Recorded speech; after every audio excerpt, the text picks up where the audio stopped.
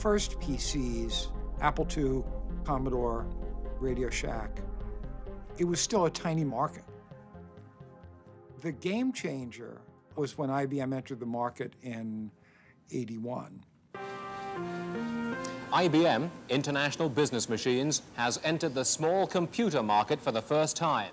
It's expected to have a major impact on what is now the fastest growing sector of the computer business. IBM said, we're going to go from selling $1 million computers to a few thousand people to $1,000 computers to a few million people. IBM's personal computer is designed for office, school, or home use. It's aimed at exactly the same market as its competitors.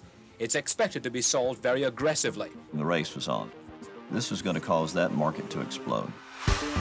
Sales of personal computers are so hot this Christmas, Santa Claus may have to replace his reindeer with microchips. 850,000 people bought home computers in the United States last year. The industry expects this year more than 3 million will. We're no longer on the verge of the personal computer revolution. We're right in the midst of it, with more and more people jumping aboard every day. Osborne was being very successful with an extraordinarily ugly portable, and Rod had purchased the IBM PC so he could write business plans on it. And it kind of became obvious to him that that PC, if it was portable, that would be a good product.